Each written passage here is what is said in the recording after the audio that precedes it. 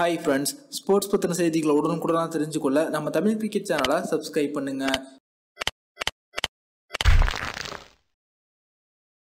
Hi friends, sports பத்தின செய்திகளை உடனுக்குடன் தெரிஞ்சுக்கொள்ள நம்ம தமிழ் கிரிக்கெட் சேனலை சப்ஸ்கிரைப் பண்ணுங்க.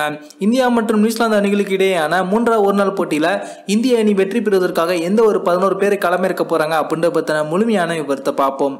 இந்தியா மற்றும் நியூசிலாந்து அணிகளுக்கு இடையேயான இரண்டாவது ஒருநாள் போட்டியில இந்திய அணி தோல்வியை தழுவி தற்போது தொடரை இழந்திருக்காங்க.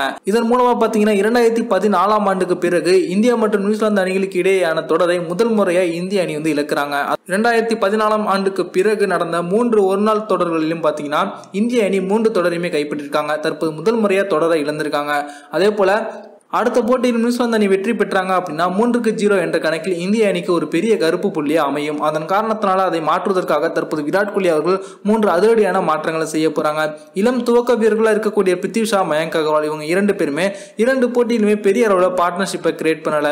அதே போல T20 மற்றும் இதற்கு முன்னால் நடந்த ஒருநாள் போட்டிகளில் KL ராகுல் அற்புதமா ஓப்பனிங் வீரராக களமிறங்கி விளையாடிருக்காங்க. அவரை மிடில் ஆர்டர்ல களமிறக்காம தற்போது பிருத்வி ஷா கூட KL ராகுல துவக்க வீரராக களமிறக்க போறாங்க. அதன் பிறகு விராட் கோலி, ஸ்ரேயஸ் ஐயர், KL ராகுல் இறங்க நேரத்தில் மயங்க் அகர்வால் களமிறக்க போறாங்க. அதே போல மிடில் ஆர்டர் பேட்ஸ்மேன் அனுபவ வீரரான கேதர் ஜாதவ் மோசமா விளையாண்டாங்க. அவருக்கு பதிலாக தற்போது மற்றொரு வீரரான மணிஷ் பாண்டே அவர்கள் உள்ள வர போறாங்க.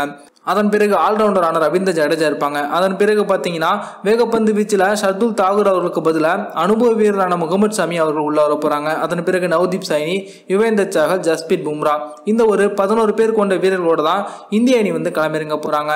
மூன்றாவது ஒருநாள் போட்டியில இந்திய அணியின் ஓப்பனிங்கை மாற்றுவது சரியா அல்லது வேற எதுவும் வீரர்களை உள்ள கொண்டு வந்து மற்றொரு வீரரை வெளியே அனுப்புவது சரியா இருக்குமா அப்படின்ற உங்களுடைய கருத்தை கீழே கமெண்ட்ல லீவ் பண்ணுங்க.